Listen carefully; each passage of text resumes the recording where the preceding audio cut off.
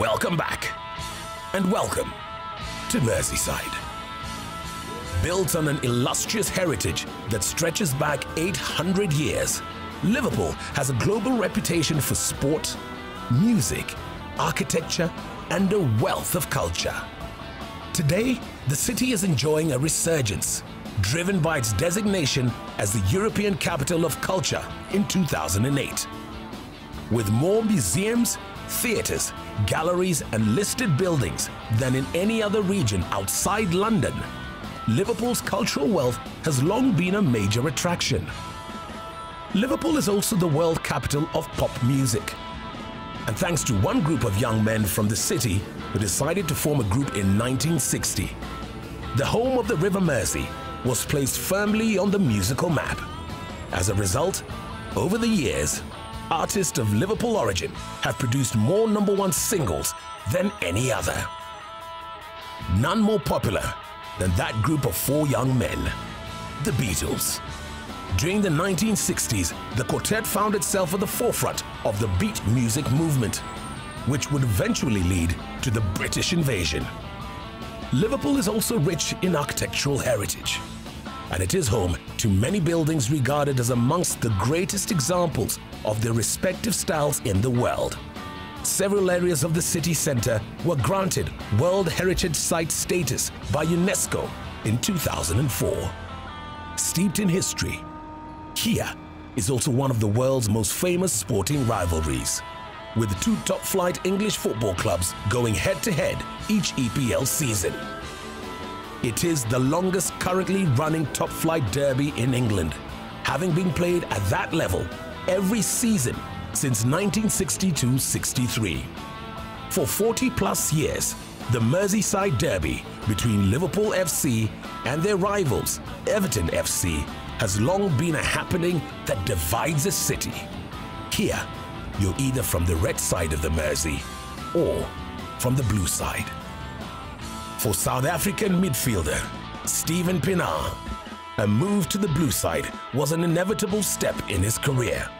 Yeah, it was a surprise. After the pre-season, we had a few days off and I went to Amsterdam and I got a call that they asked me if I wanted to join Everton. And I thought first it was a joke because I just came from pre-season and there was nothing about me moving anywhere. So and then I got a second call and then I said, okay, if it's concrete, I'll join. I'll definitely want to play in the Premier League. And I think with the year that I had in Germany was for me to build myself up and to get physical and to know what to expect from the Premier League. And when it came around, I grabbed it with both hands. Since Pienaar arrived at Everton FC, he has become a firm favourite of the millions of the club's fans. He may be experiencing the dizzying heights of football success at the highest level, but the 31-year-old's journey began many miles away in South Africa's Soweto Township. Growing up in the south side of Johannesburg wasn't the easiest, I'll say. A lot of gang-related stuff, drugs, poverty, and I grew up with a single mom, so it was only me, my mom, and my siblings. So she was the only one working. So after school, I had to take care of my sisters, and it wasn't easy. But I often managed to sneak out of the house and have a kicker in the streets with my fans. The proud South African has been fortunate enough to witness a number of football first, both personally and as a member of the national side Bafana Bafana. Of course, to make my debut before the World Cup 2002 and to be part of that team, it was really something special. Because to be honest, no one thought I'll make it into the team, and I was also quite surprised, but not that surprised because I was doing well at Ajax. I won the league and the cup, and I was the only player that never played in the senior team, but and then I got selected, and that was something special. When a move to Europe arrived for the former Bafana Bafana captain, he followed his heart for a dream move to Holland's Eredivisie. Yeah, as a South African, moving to a big club like Ajax was a dream come true for me. And how it came about, I was at a school of excellence in Johannesburg, and they had a partnership with Ajax Amsterdam. Every year they sent 2 of the best players over to have trials, and that year I was playing really well, and it wasn't easy because it was a school of 80 boys and only 2 have to go. So I was quite fortunate that I got chosen, and when I went over, did quite well, and they recommended me to go to Ajax Cape Town because there was a few players at a time in the youth team that was playing my position, and it was local players. So they sent me to Cape Town, and in a year I went back. When I went to Cape Town, I was 16 years and I made my debut for the first team, and since then I kept on playing and I played really well, and that's how it came about. And the scouts came back and they had a look at me and they were quite impressed. Yeah, it was a big change because when I joined, it was in January and it was the coldest month in Holland, so I wasn't used to the snow and of course seeing people skiing in front of me on the water, it was just something special. But yeah, playing in a team with Aaron Winter, Richard Witschke, Jari Liedman was just a dream come true for me, because I remember when they won the Champions League in '95 when Mandela went over to go on the boat on the canals, and everyone in South Africa, that was just something special, and it was a dream come true to play with him. The former Bafana Bafana captain's progression through the game has certainly been calculated, and his journey to English Premier League side Everton FC was one of immense strategy, gaining the attributes he needed along the way. Best parts of my career was in Holland. I spent 6 years there and I really enjoyed my time. The football is different compared to England and Germany. It's more tactical game, discipline, and yeah, a lot of passing going on, like the Dutch way of playing football.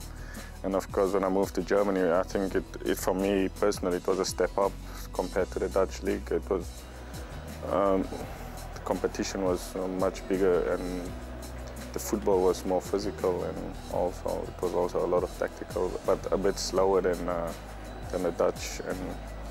And of course, the Premier League the tempo is just, everyone knows it's just high, it's end to end all the time, and yeah, it's also physical. And for me to have the Dutch way of football the early part of my career, and to move to Germany to get a bit, to build myself up a bit to come to the Premiership, I think it was a good step in my career.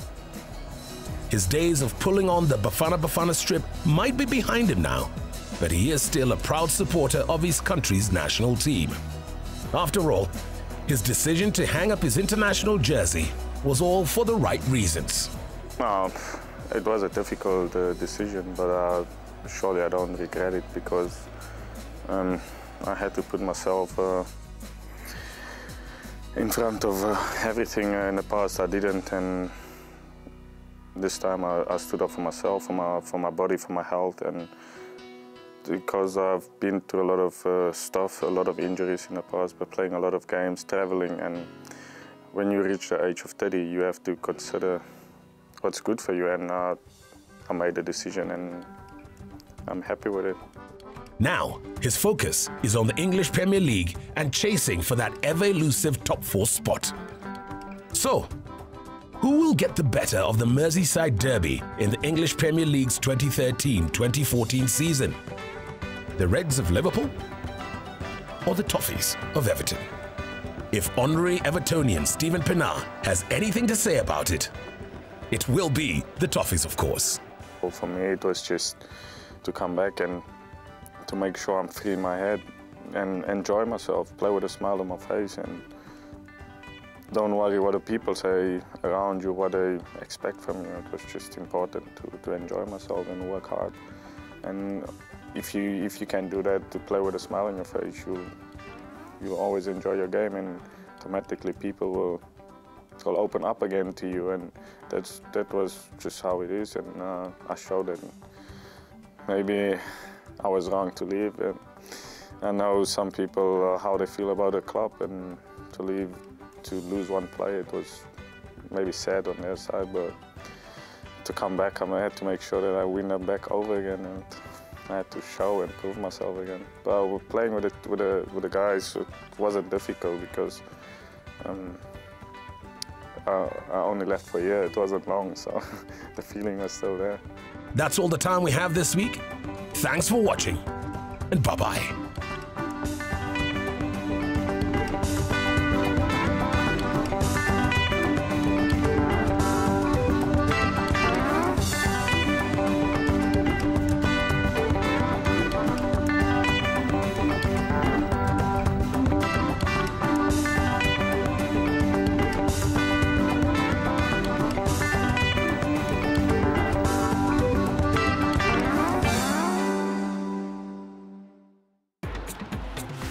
This program has been brought to you by Airtel, proud supporter of Africa's rising football stars.